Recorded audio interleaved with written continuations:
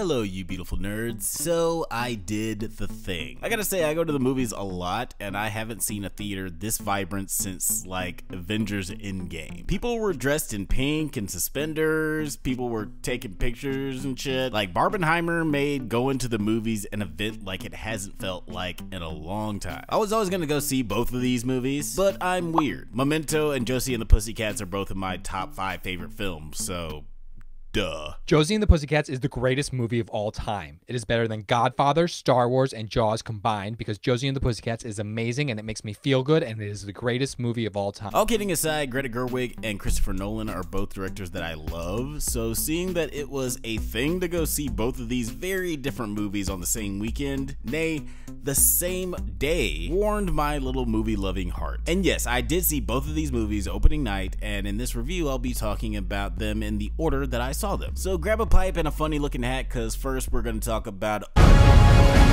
So unlike Christopher Nolan, I'm gonna make this quick. This movie was good. Nah, I got more to say. I'm just messing around. The music in this one was wonderful. Ludwig has certainly been in his bag as of late, and after this and Tenet, Nolan may have found his Hans Zimmer replacement. There's so many amazing actors in this movie, it's insane. Not everyone gets a moment or whatever. Like, Jack Quaid is in this, but he's just in this. Emily Blunt always knocks it out of the park. She's one of my favorite actors of all time, and she does some very believable sad drunk acting. Drunk acting is hard. I don't know if y'all know this, but it's hard to act drunk. I don't watch trailers, so I didn't even know RDJ was gonna be in this, but holy shit was he awesome. Since the dude was Iron Man and then did this, you forget that the guy is phenomenal at dramatic acting. He's probably gonna get a Best Supporting nom for this if he doesn't take home the trophy, because dude was so good. I think it's cute that Nolan is just like, you know what? I don't care what you guys think.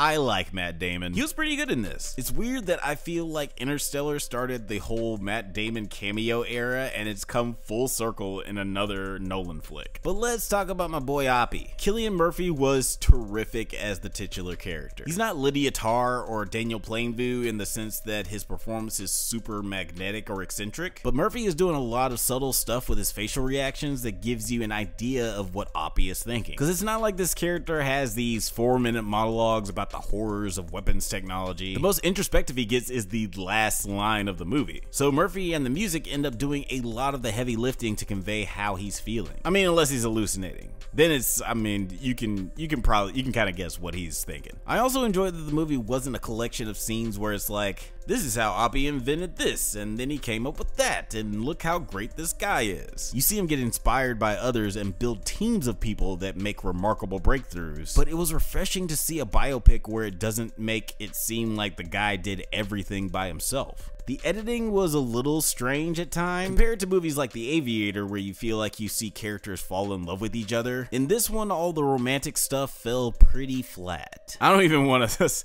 Let's not talk about the sex scenes, please. Oppie was an undeniably relevant film with tremendous acting and spectacular directing, and it's a phenomenal piece of filmmaking that I'll probably never watch again. I mean, it's just so long and sad. I'd rather watch any other Nolan movie, and not to compare it to The Aviator again, but yeah. That is a better 3-hour epic biopic. But it was still fucking great, and again, awards all around for everybody. It's gonna snatch up all the nominations next year, and it totally deserves it because it is an incredibly well piece of filmmaking. My ranking, I liked it. Okay, enough gushing about Oppie. It's time to hop in a pink drop top, kick it to Malibu, and talk about Barbie. So I mentioned before how much I love Greta Gerwig. Her acting and directing is incredible, and though she hasn't done a ton of either, I've become a fast fan of her work, and considering how different this is from her previous films, I was very curious of how she was going to tackle this. And this movie was pretty fun. It was so bonkers, and logically, like, logic is totally out the window in this movie. There are so many times where the characters are just like, don't even think about it. It's just, it's Barbie doll movie magic. Just don't think about it. It don't matter. None of this matters. Barbie traveling to the real world actually reminds me of the scene in Elf when he walks to New York from the North Pole. By the way, Will Ferrell is in this, and he has some pretty funny moments. He made me chuckle a lot. I was definitely skeptical when I heard that Barbie was going into the real world in this, because there have been so many fish out of water movies like Masters of the Universe or Sonic, where the movie takes a character out of the more interesting world that they're from and places them in a far less interesting, cost-effective shooting location in the real world. Luckily, they only spend a little bit of time in the real world, and I actually like how Barbie and Ken react to it. Barbie is having this quiet, contemplative appreciation of the good and bad of the world, and at the same time, Ken discovers that men rule the world and he is stoked. Like, that storyline was genuinely the most funny part of the movie. There was this whole other subplot with a mother and her daughter that was kind of lame, I'm not gonna lie. I see why they put it in here, but the way it was executed really slowed the movie down. I love America Ferrera, but in the little amount of time we spend in the real world, this was the only part that dragged for me. I did like the first interaction with the daughter, because it kind of brings up why Barbie is such a complex character to bring to the big screen. In her words, Barbie is sexualized capitalism. As far as her impact on society and how she has affected young girls and the way they see themselves, I'd say the way people feel about Barbie is mixed, to say the least. But I just liked how the script was able to touch on, though briefly, how complex a figure Barbie is in popular culture. Sorry, I've been drinking. There's gonna be some slurs. There was a lot of fan service throughout, and even though I'm not a fan of Barbie stuff, I still got all the jokes. Like, I don't remember Midge and Alan or fucking Skipper, as ridiculous as that toy was, but it's still so funny. And it's even more funny, honestly, when you don't know that it's a real thing and then they tell you it's a real thing and you're like, my God, what were you people thinking? The Ruth scenes were kind of, I gotta be honest, I was a little lost at first. That was some shit that was really for the die-hard, card-carrying members of the Barbie fan club. I don't know that fool. To the huge Barbie fanatics, them talking to each other was probably the equivalent to Captain America picking up Mjolnir. So it didn't bother me or anything, it just didn't have the same emotional resonance as I'm sure it did for the day ones. Let's talk about Ryan Gosling for just a second. Usually himbo characters annoy the ever-living out of me, especially when the performance is so big, but I gotta say, I enjoyed Ryan Gosling's performance in this one. Him and Barbie's relationship is so funny because they don't actually like each other that much. He's just kind of compelled to like her because he was created that way, but when they're not gazing into each other's doll eyes or whatever, they clearly can't stand one another. And Gosling's character kind of grew on me as the film went on. At first I was like, Simu Liu is kind of out acting Ryan Gosling right now. But when it became clear that they were playing two very different Kens, I was like,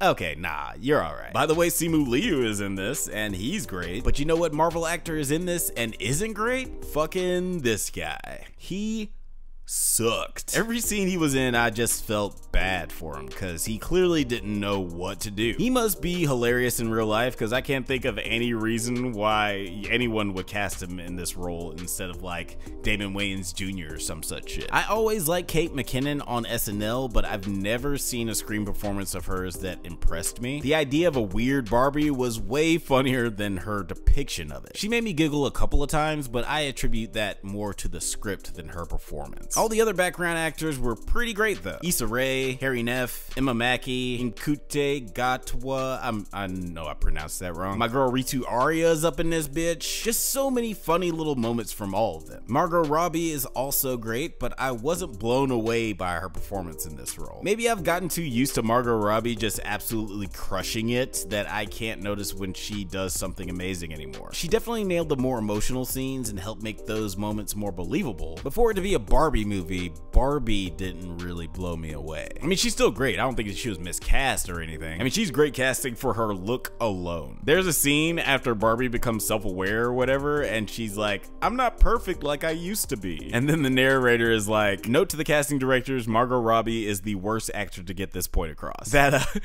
That really got me. But yeah, not taking anything away from her, just her performance wasn't the most interesting thing of the film. Now, this wasn't a masterpiece by any means. I was walking in hoping that it would hit that perfect blend of heart and silliness that movies like Mean Girls or the aforementioned Josie and the Pussycats. But some of the comedy just didn't land for me, and again, the mother-daughter story felt a little put on. But I mean, let's be real. This is a movie about Barbie. What are you looking for from a Barbie movie? I mean, this isn't taking home any Oscars or anything, except maybe for production design and cinematography, because that is genuinely impressive. The dance numbers were stupid in the funniest way. Most of the actors fucking killed it. The dialogue was ridiculous. I won't let you do just one appendectomy. But I'm a man. But not a doctor. Can I talk to a doctor? You are talking to a doctor. Like, I also want to be good at beach. And on the whole, the absolute insanity that is the first live-action Barbie movie was incredibly enjoyable. My ranking, I liked it. This was a weird double feature. You can be all cynical if you want to and be like, this was a calculated marketing thing because of the strike, or because of the sordid relationship between Warner's and Christopher Nolan, or blah blah blah. But I was personally happy to see people stoked to go to the movies again. If I had to compare how I felt about the two, I guess I would say that Oppenheimer is clearly the better film, but Barbie will be the one I end up revisiting the most. It's just way more fun and has so much rewatchability with the silly gags. Like, I imagine I'm gonna pick up a lot on rewatches of Barbie. I had a spectacular time at the movies, and I feel like a lot of people did as well. All that being said though, D&D is still my favorite movie of the year. Okay, that's it for this review. Don't forget to like and subscribe. As I mentioned before, I'll be doing a review of Foundation once season 2 is over. But in the meantime, in between time, you can check me out on the 9 Nerd Yards channel, where me and 9 will be chatting about each episode in season 2. But until next time, stay safe, my little hot pink isotopes, and may the force be with you.